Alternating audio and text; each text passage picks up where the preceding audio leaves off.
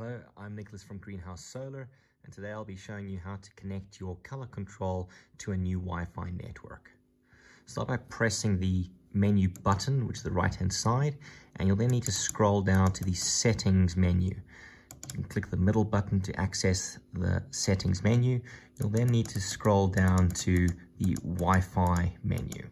Just after Ethernet, you can then see Wi-Fi. Click the enter button there, and then you will see a list of Wi-Fi networks that the color control has discovered.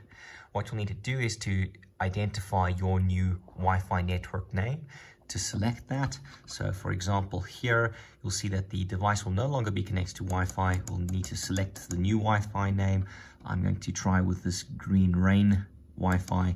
I'll click the middle button there to access this new Wi-Fi. You can see that it is currently disconnected in the top right hand corner, and it is looking for a password. I can see the signal strength below that. So what we need to do is we need to enter the password for your new Wi-Fi network. Now you'll do that using the up and down and the left and right arrow keys on the color control. So proceed by clicking the middle button, which will enter into the password menu, allowing you to apply characters to each position of the password. So you can select the position by going left and right, and you can select the character by clicking up and down.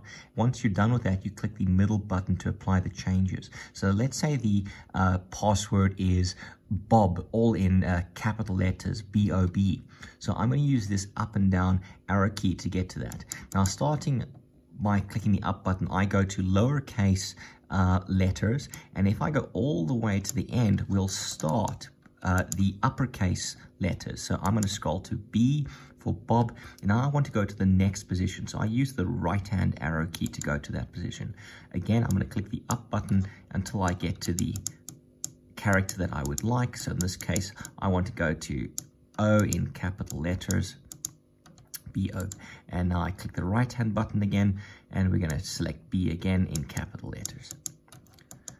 Also, for any kind of special characters, those are available to be selected. You can also press the down arrow key, which is going to get to those special characters a little bit easier, including numbers. So I've got 9, I've got numbers appearing now, and now I've got special characters like the question icon, the commas and dots and things like that. And I can use all of those to select the appropriate character that I would like. If the password has been correctly entered in, the next step is to click the middle button. So I've entered in my password as correctly as I understand, and then I'm going to click the middle button.